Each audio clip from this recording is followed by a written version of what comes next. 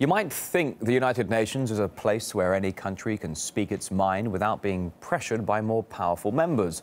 However, in an interview to the Russian media, the country's foreign minister has shed light on some very murky goings-on. So let's find out more about what Sergey Lavrov had to say, who previously enjoyed a bright career at the UN. RT's Irina Galushko now joining us live here. Irina, what did Minister Lavrov have to say then?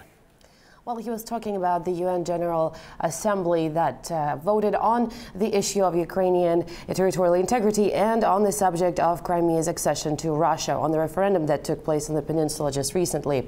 And the vote was ostensibly not in favor of Crimea's accession to Russian Federation. However, according to the Russian foreign minister, even though the vote is there, it doesn't mean that all countries have voted so out of honest conviction. I'm astonished at how some serious countries are using all their diplomatic might to twist the arm of the whole world. Some delegations are being told there will be consequences if you don't back the resolution.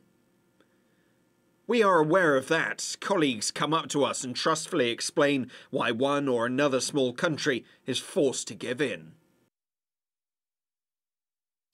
It was, of course, a very lengthy interview with very many issues, burning issues touched upon by the foreign minister. But another matter that has been on the table for Russia for a very long time is, of course, the issue of NATO's expansion eastward. And according to the Russian foreign minister, for years, Russia has been assured in writing and most frequently in words that no such expansion was actually taking place. However, Mr. Lavrov says that for all intents and purposes, Russia was being lied to for the past 25 years, because all of the actions of NATO members, its eastern expansion, it's situating military installations closer and closer to Russia's border, indicate otherwise. And when Russia has actually been asking for legally binding documents to get assurances that NATO isn't looking to expand eastward, it's never gotten those.